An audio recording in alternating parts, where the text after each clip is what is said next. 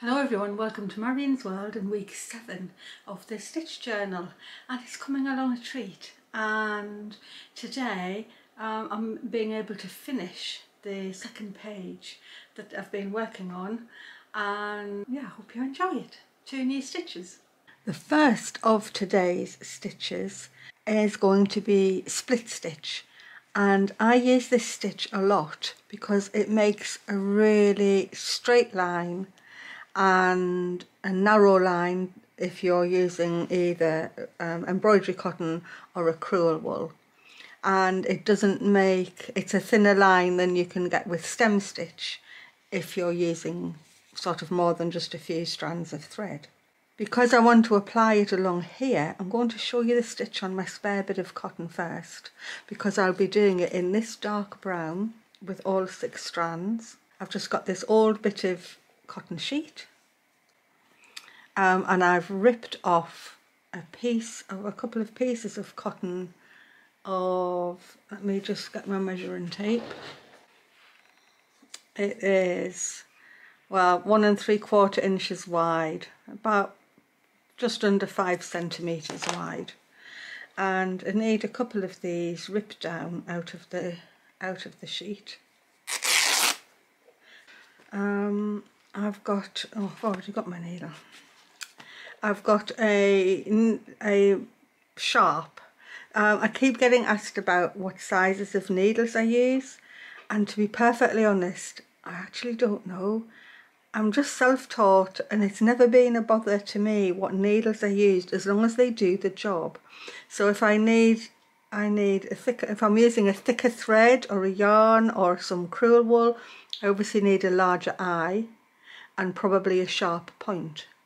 And if I'm using a finer thread, I want a finer needle with a smaller eye and a sharp point. And if I'm using tapestry wool and I'm weaving, like I was weaving these stitches last week, then I would want a tapestry needle that had a blunt point. You just use whatever you need to get the job done. And I think the thing that you're really concerned about is that the eye of the needle is what is making the hole in your cloth to pull the thread through. So if you have an openish weave, which this is, it's not a really tight weave, then your needle eye is going to easily pull through your cloth, and the size of the hole it makes should be equivalent to what you're trying to pull through. So if you are using quite a thick thread or a yarn and your needle eye is too small, it won't make the hole big enough, and then you'll struggle to pull your thread through. If you put your yarn or your thick thread with a bigger eye, the eye will then enable your thick yarn to be pulled through easily. The tighter the weave, the sharper a point you need to get that through. I have heard in various places of people using pliers to pull needles through, and in all of my years of sewing, I have never ever used a pair of pliers to pull a needle through. It seems to me that if you can't get your needle through, I mean, a bit of a tug is fine, but to resort to pliers means something somewhere is not quite right. Even with leather, there are needles that have the sharp triangular types of points that mean that you're making a proper hole, or you need to put the hole in so that the needle goes through. You shouldn't be needing to resort to a plier, I don't think. Not for normal embroidery or stitching anyway. But it just amazes me, really. However, so it's match the size of the eye to the thread that you're using, and match the point to what fabric you're using. So the tighter the weave, the sharper the point. If you're happy using a great big long needle, quite often I use a sashiko needle. And if you're happy sewing with a tiny needle, then sew with a tiny needle. it's your sewing, and whatever makes it pleasurable for you to do, use that. I think don't get too hung up on the number. It's whatever makes your sewing pleasurable and gets the job done without ruining your thread or ruining your fabric. Because you will, if you try to pull a thick thread with a small eye, even if you've got the thread through the eye, if it's too big for the eye of the needle, you will ruin your thread by constantly making friction pulling it through the material. So it's match the eye to the thread and the point to the fabric, and that's about the best I can say to you. I just don't know the numbers, I'm afraid. Anyway, I'm about to make a new needle book, and because this one's how old? 2011 I made this one, and I actually used bits of metal from Goldwork, and it's coming apart here and I keep catching, and I thought maybe it was time to retire this one and make and it does that as well. It sort of doesn't keep straight, so I'd quite like another one. It's just getting a bit long in the tooth. Anyway, that's likely to be coming up because I need to do it. But I've got my needle anyway. So I've got a biggish eye and a very sharp point. I've got all 6 strands, and I'm about to show you split stitch. I'm just going to do it in hand, but if you wanted to put your material in a hoop, then that's also perfectly fine. There are 2 ways to do split stitch. I'm going to come up first.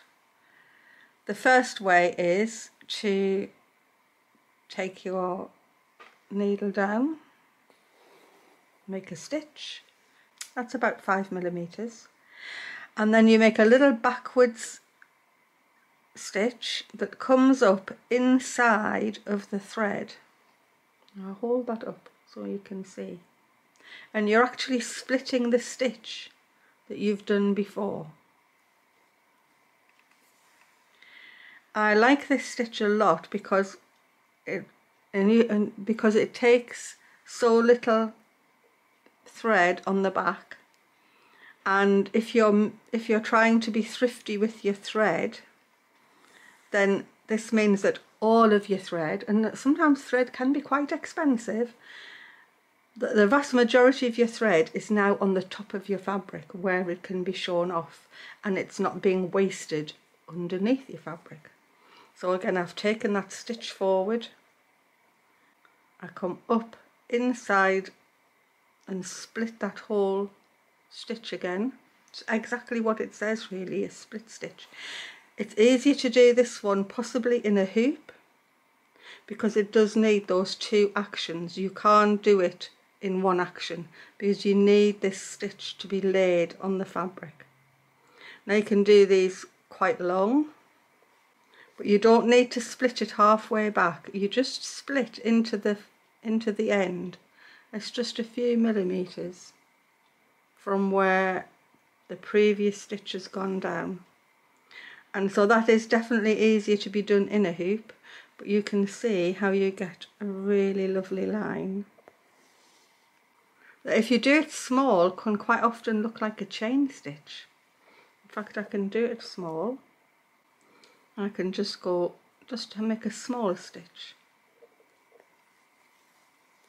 and come back up. Definitely has to be done in 2 actions. If you're doing it in your hand or in a hoop, this method can only be done in 2 actions. I'll show you the back in a second. Well, there it is, done in a smaller than these great big long ones. And on the back, and just get this little dotted line. So there's another way of doing it, and that's to do it as a back stitch, and this is definitely easier for working in your hand. And so to do it as a back stitch, you're going to just start off as if you're doing back stitch. pull the thread through. You can do this in one action. And then there's your stitch already waiting to be split, and you can just go straight into it and do another back stitch.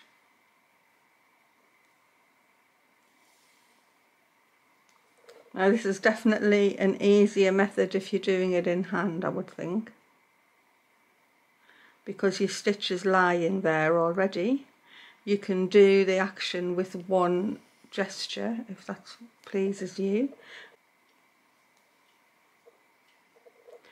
And in the end, the look of it is identical. There's no difference at all in the actual look of the stitch on the front.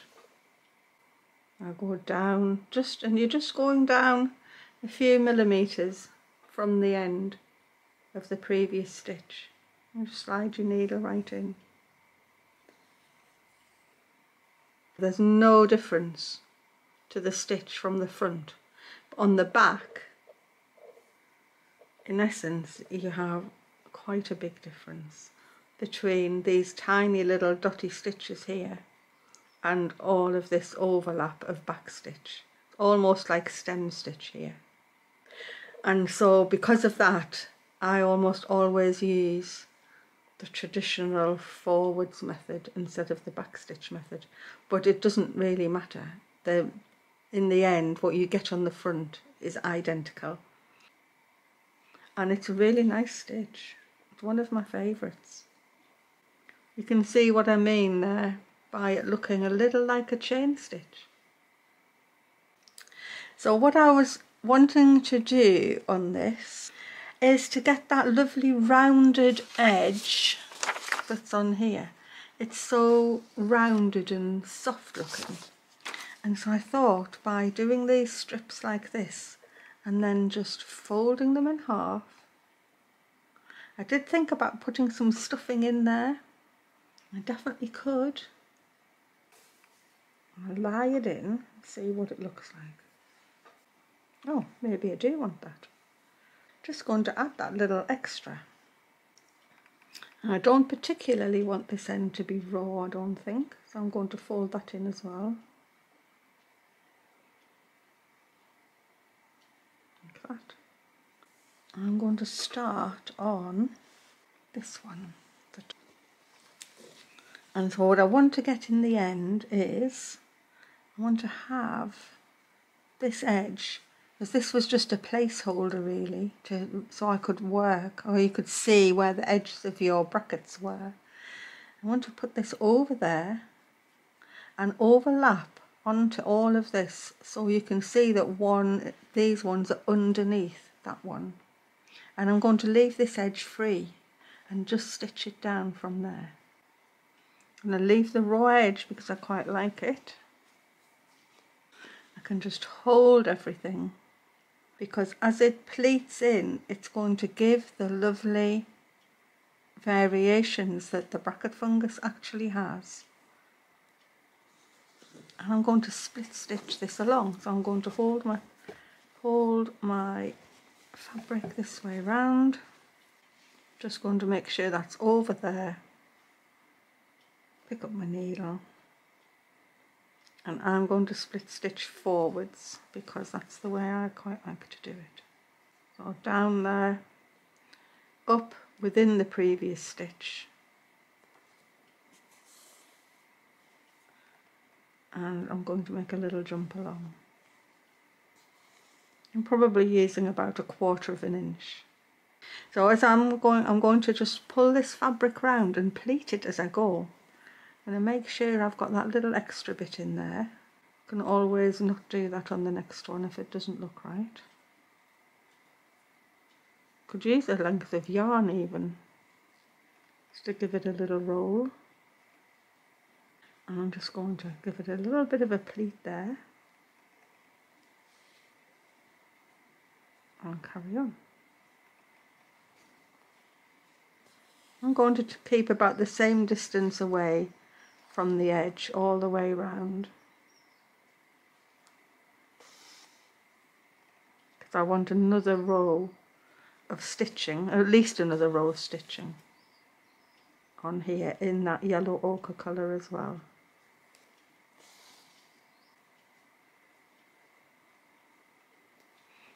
Down. These stitches are about, I would say, 1/4 of an inch long.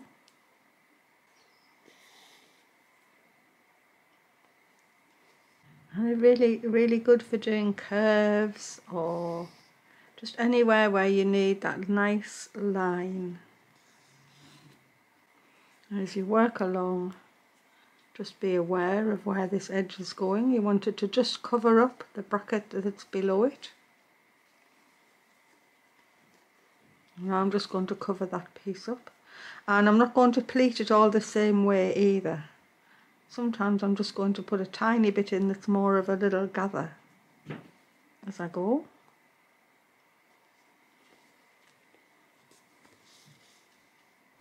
And this is really going to look very three-dimensional. I want to just let it fold the other way for a change. I don't want it to look like a sort of a pleated skirt. It needs to look more organic. And just hold your fabric however it pleases you to hold it, as long as where you're stitching is nice and flat for you. That's the main thing, and not to be pulling things tight.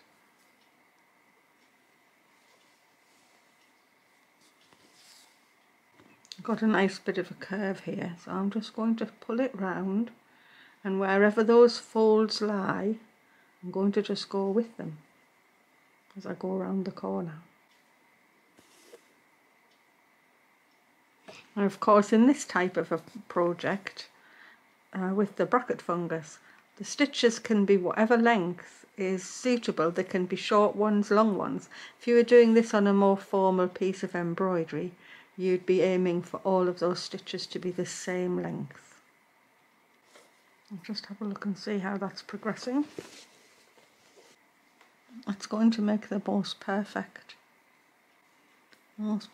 shape. And if you're doing a more abstract piece, I hope you find some way of working in the folded piece of fabric as well as the split stitch, because it's just nice to experiment with those types of things. You never know what you might use them for in the future.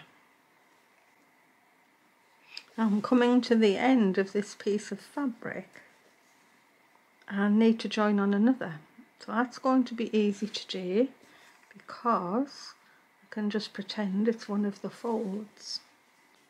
And the rounded edge is working really well. So I'm going to pull this new piece of fabric in here, put a fold in, and put it over the top of those, and wrap it around, and it's just going to look like another fold, especially if I make a crease at the same time. It'll not be any bother. So that's what I'm going to do, but I'll get another bit of thread in my needle. And I'm set to go again. I'm keeping the edges together all the time, so I know I'm sewing through both of them together.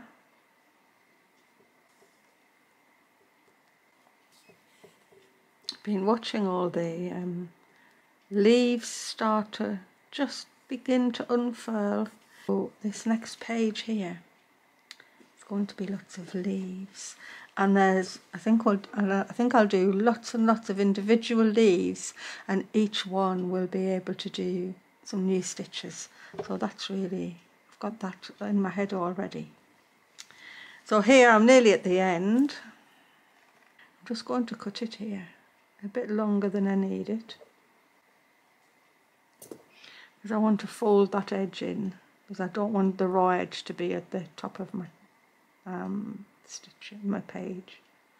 I'm just going to fold that in so that it just comes shy of the page edge. I'm going to make sure that my last stitch is not beyond that blue line, which is the edge of my page. I'll just take it down there, so I know I'm securing the edge of that roll of fabric. and have a look. Take a few threads off. And that's worked really nicely. So this edge is going to get left loose. I'm going to fill in this edge onto these 1, 2, 3. In fact, I'll start with this bottom one. I should always start with the bottom one. I don't know why I don't. So I'm going to start with it square and then immediately put some pleats in that'll pleat it. Get the first stitch in. I'll not put a little stuffing in here and see what difference it makes. And then you'll have a choice. You'll be able to see whether you like it with something inside or not. I'm going to go around and I'm going to get all of these other ones done. My video would end up too long otherwise. Although I'm never sure what's supposed to be the optimum time. When I very first started, my daughter and my brother were saying, don't do longer than 10 minutes.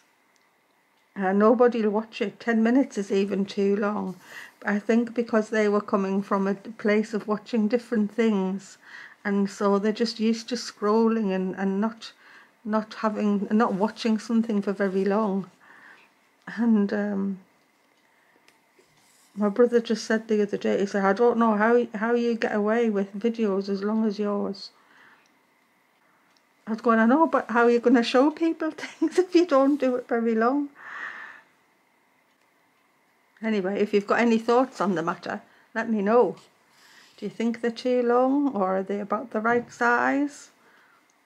I do know it takes me ages sometimes to edit them down. That's because sometimes I'm stitching for sort of 4 hours. That's just unacceptably long. Maybe I should do one that's actually the right length of time. That would be interesting. Anyway, enough of that. I'm going to just do more of this along and I'll get this, this and this one done, and then I'll be back to you. I've just finished going along the bottom of this one and thought I'd show you the difference between the one that has nothing in the middle and the one that had the little bit of fabric in.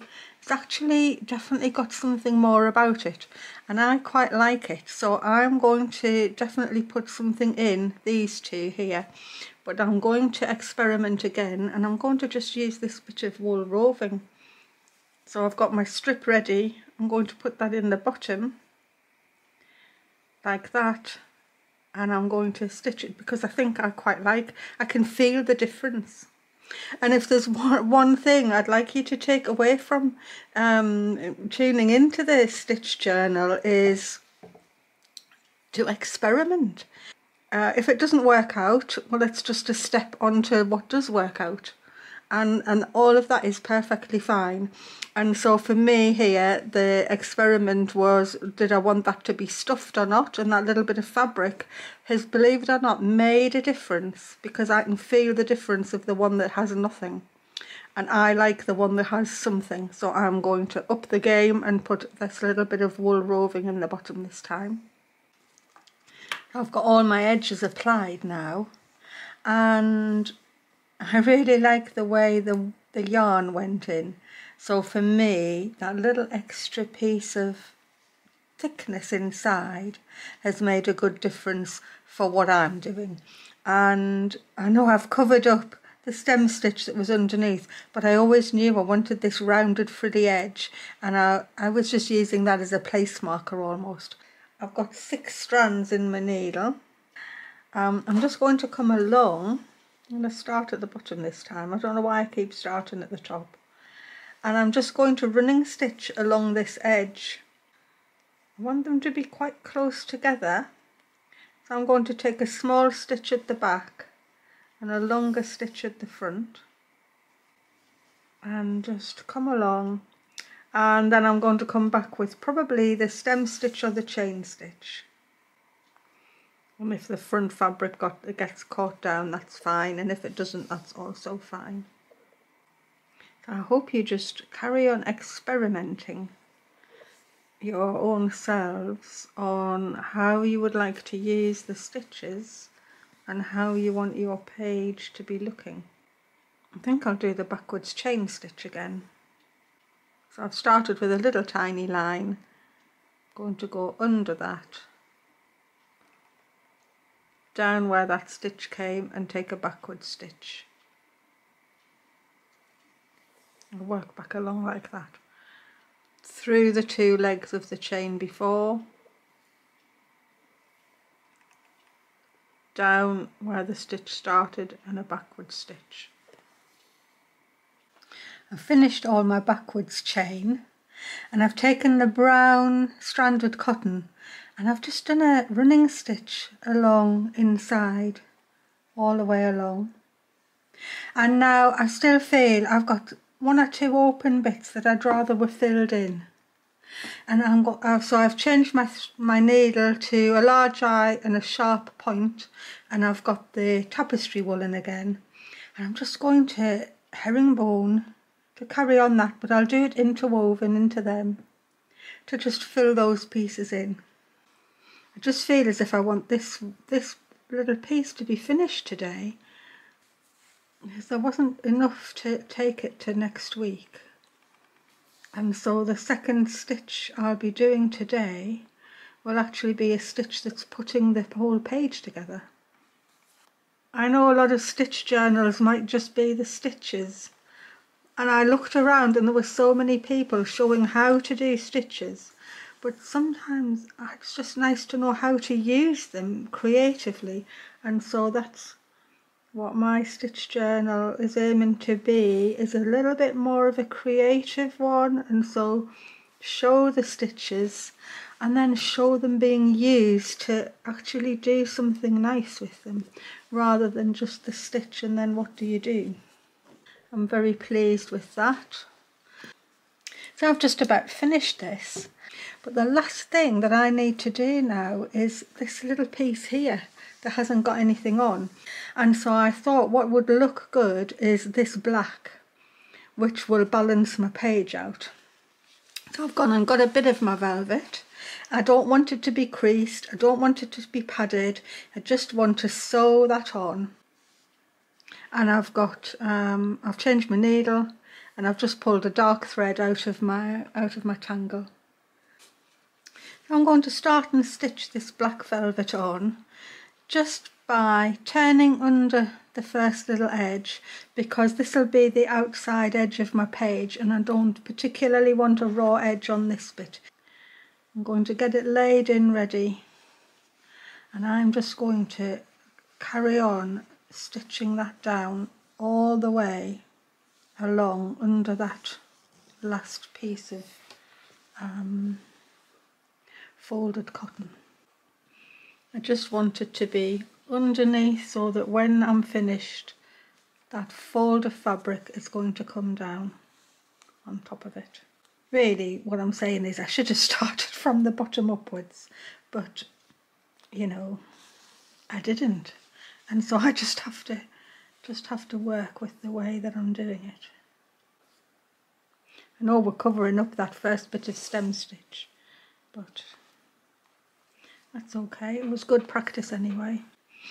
Just put a pin in here to hold that in the right place. And as I get to this end, I'm going to cut this velvet and leave enough just to turn under.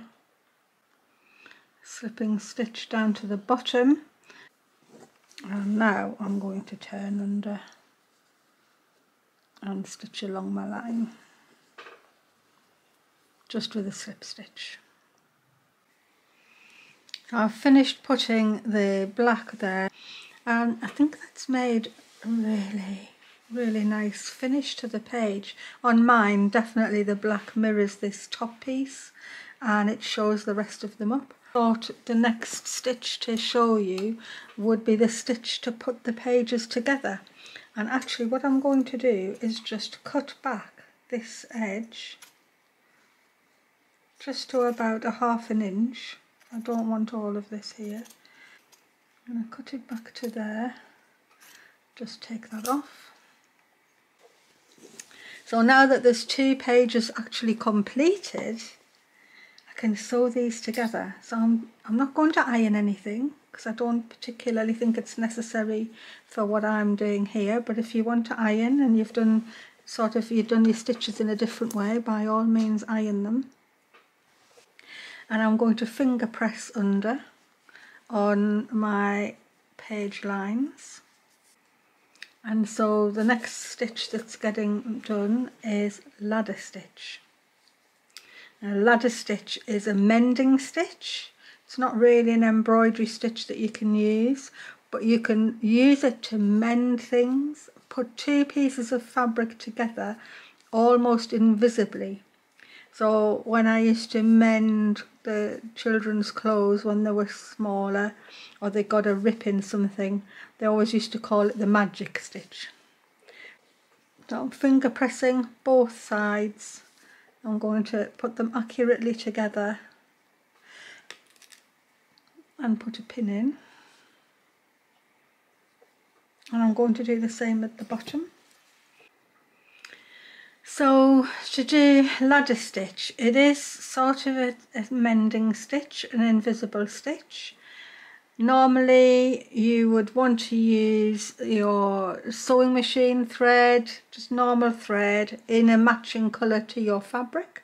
But because I'm trying to make it showing up on the camera, I'm going to use this same black thread that I've got from my tangle. And to do it, you can hide your knot under the fold to start off. And the whole idea of this is that it is an invisible mending stitch. So I've got my 2 sides finger pressed in. I'm going to hold them together. Put pins if you wish. I'll put pins further down. And you go from one side to another and back again. But you don't make any diagonal stitches on top at all. It's all got to be hidden.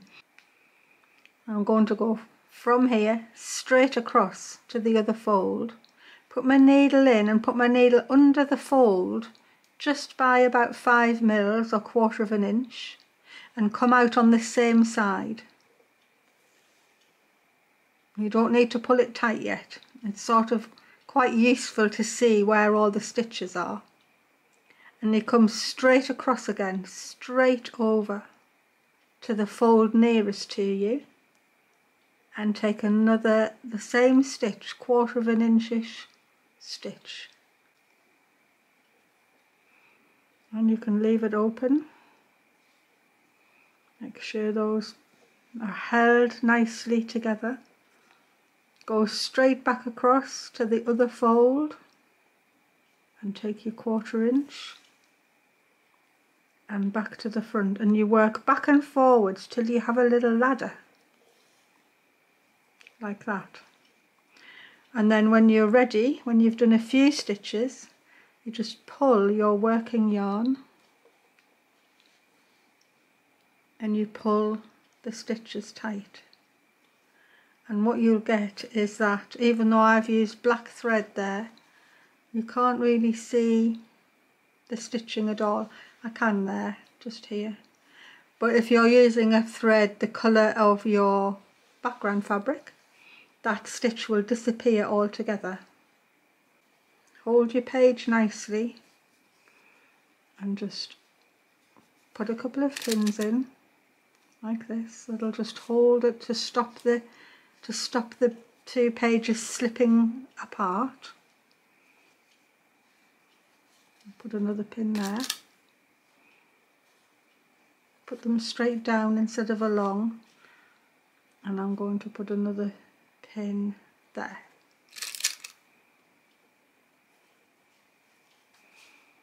And so now I'm going to hold it, but every time I'm taking a stitch, I am just going to make sure that enough fabric is folded in. And I'm working along. The blue you can see is my water soluble pen that I mark things out with. So I'm on the front. So I go to the back one, straight across, pick up the fold,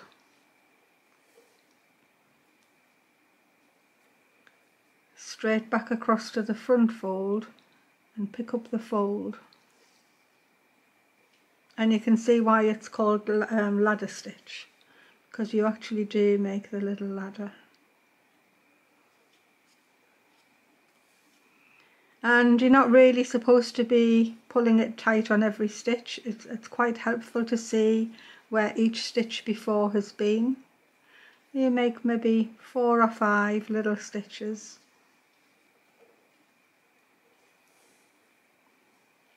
And then when you've got 4 or 5 in, pull them tight. And you will close up that seam really beautifully. I'm going to go right the way along here. So to the front, pick up. And you can make these smaller if you want, but really they don't want to be any bigger. This is about the biggest I would make them, about that 1/4 of an inch. And you're trying to be straight across.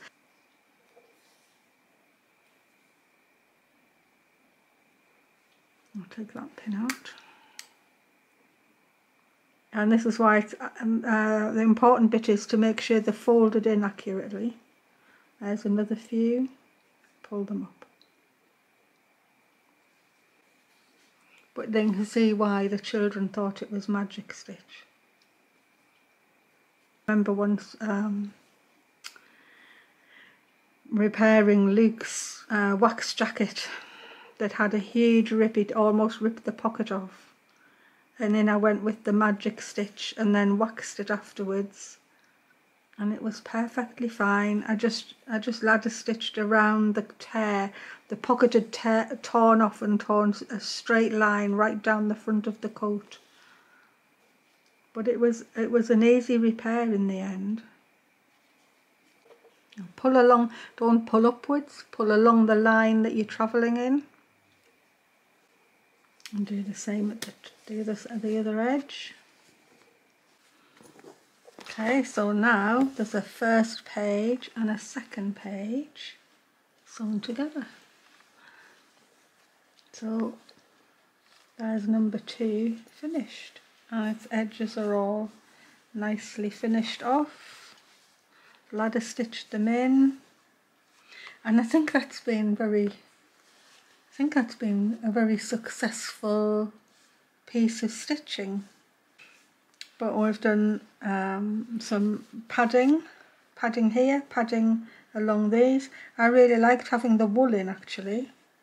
I'm not sure whether you can see the difference, but that's a very rounded edge in comparison to this, which is quite flat. But it's whatever, if you like the rounded edge, that's how to get it, and if you like it flat, I'll leave it flat. Well, I'm getting ready to pick the winner of the 10,000 subscriber draw, and I've had to choose a different comment picker thing because the one I used last time said a maximum of 500 comments. So it's taken me a while to find another good one. Anyway, this will do it, and I've pasted the URL of the video in there, and as soon as it says 6 o'clock on here, it says fetch, so I'll fetch the winner. And good luck everyone with being the winner. Goodness knows what I'm going to have to stitch. Oh yes, and don't allow duplicates, don't allow replies, and other than that it goes, loads up the comments,